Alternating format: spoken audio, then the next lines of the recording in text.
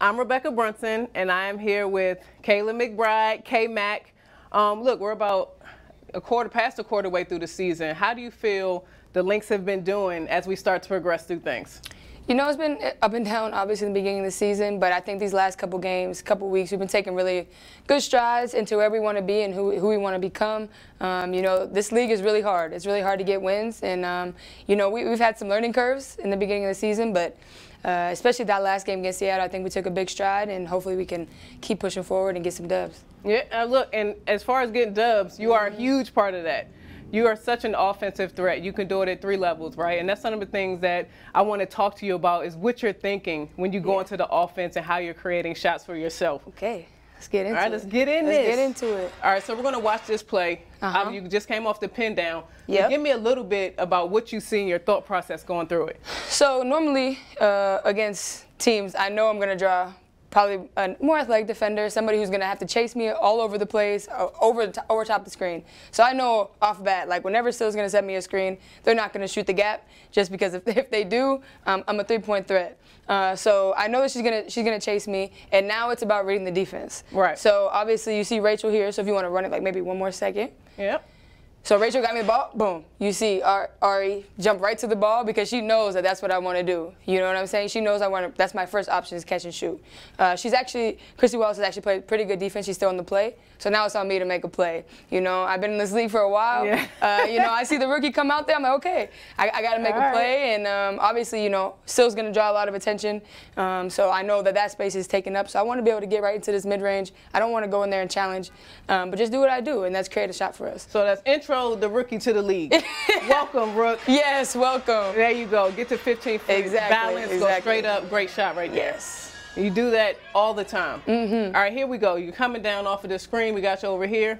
You're coming down, you're setting this up. So how are you going to go about setting this up? Yeah, so this was an ATO that coach drew up out of a timeout. And it's out of one of our typical plays that we run on a consistent basis, just a little bit of a wrinkle. So we went through our regular progression, and now it's on me reading her. You know, I know that, again, she's going to try to chase me. Rachel's a threat coming off too, so she has the rest of the defense's attention. Now it's on me to take my time, use Sill's screen, and try to get a good shot, a good look. All right, everybody's looking at Rachel here. You can see the defense. They're looking at Rachel. Rachel has the ball. She's going to come off and be aggressive, and she's going to help create this shot for you. Right. Let it play. She does. She pulls. You get this right here. You see Sill. You talked about that a little bit. Exactly. Sill's one of the best screeners ever in the history of the WNBA, and you can see Christy Wallace, she's already a little bit late. So now it's just on me to get to my spot and get my feet set and take a good shot. And I feel like I'm confident enough in taking those shots, and that's what this team needs me to do, and be confident in that, and that's what I did. You can do it all the time. Yes. In your sleep, you do things like that. If they're late and they're trailing, you're so good. That release is so quick. Just making sure you get your shot off before they can get there. I love it. All right, if we missed this, you got the elevators right here. These two, right? They set that screen for you. You come through. What do you see? Right. So first of all, Sykes, great defender, long, athletic, quick, strong, and I know that she knows me. We played against each other for a couple years now, so she knows that usually on ATOs I'm coming out of a screen somewhere, and unfortunately she jumped it this time. So when I see her go this way, my first immediate reaction is to try to get back here into this empty space. I know Liz is going to be occupied with Sill, and Jess has a great screen, so Chanae is pretty occupied as well, so now it's on me to make a play. I don't want to challenge anybody at the rim, and that's why when you say 3 levels, it's about, you know, finding my ways to score. You know, I'm only 5'10", so going against 6'8", you got to have a floater, got to have pull-ups, and just be creative in there. Getting creative. Like you do. You fade. Oh, you get the active one up in the air, and look at that challenge. You come right in. You don't even think about it. 6'8", you just talked about the floater. You didn't care. You're like, okay, stop short, float it up. Exactly. There's nothing that she could do. Exactly. Right, perfect play. Just thinking about what you're going to do as you're going through the play, and the offense is great. Now, this was a need, right? We needed this. Look at the clock. Oh, yeah. Got 14.2 seconds on the clock. Tie ball game. Yes. All right. So what do you think? It gives me chills thinking about it. You know, like again, so here's Sykes back again, right? And in this play, my first job was to get Mo open, so we got that done.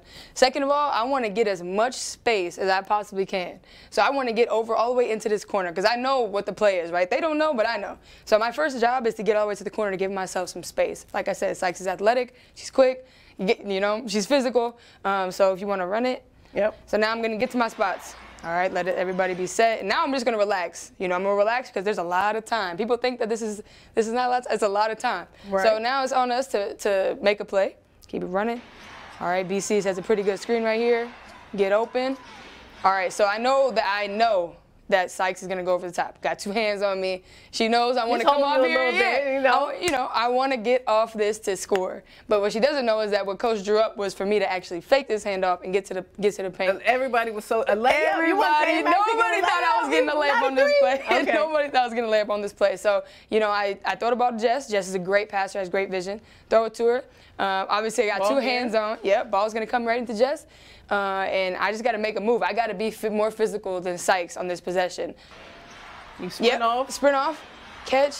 Not easy. The reverse layup, right? And one. The foul, the excitement. Exactly. I mean, it was a thing of beauty. It was. It gave me chills as well. Exactly. So your activity, the way that you think about things, you know, you have to manipulate the defender, whether they're bigger than you, quicker than you, stronger than you. It doesn't matter because you're not just using the skill that you develop, your 3-point shot. You're actually thinking about it. You're using your basketball IQ as you go through these to figure out ways that you could beat people. It's a thing of beauty. I love it. I love it. Yeah, no, I enjoy the game too, and I watch a lot of basketball. I enjoy the game and the physicality and the changes you have to make throughout the game. The different types of defenders. You know, sometimes they're smaller, bigger, faster, and being able to manipulate that during the game with your teammates.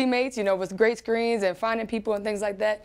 I enjoy it. So, you know, this is just a small piece of what we do, but it makes me excited watching it all over again. I know, right? Look, you talk about wins. This is how you're going to get wins, having players like you come out and play phenomenally night in and night out. So, as a coach, I want to thank you for bringing that all the time. But, I mean, Lynx fans, this is something that you should look at. You can learn from it. She's mastered her craft, so we appreciate you. Thank you, baby.